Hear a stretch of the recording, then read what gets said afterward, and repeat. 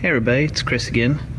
Just wanted to do a quick video on how to turn on our computer and projection system here in our worship center.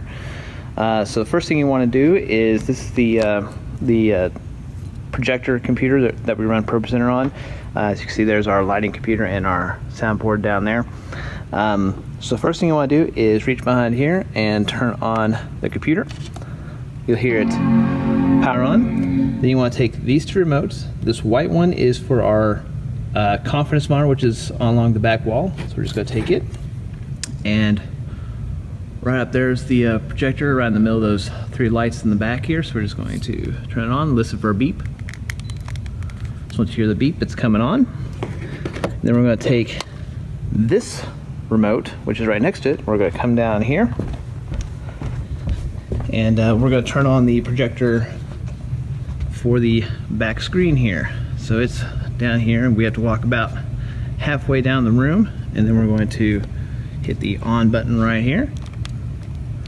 Okay, and you wait to see the green flashing light, and once the green flashing light is going, it's turned on. And then we're going to come back here, and by now the computer should be just about on, if not already on.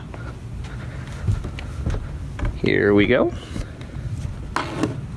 So we'll put the remote back where it goes. I'll come here.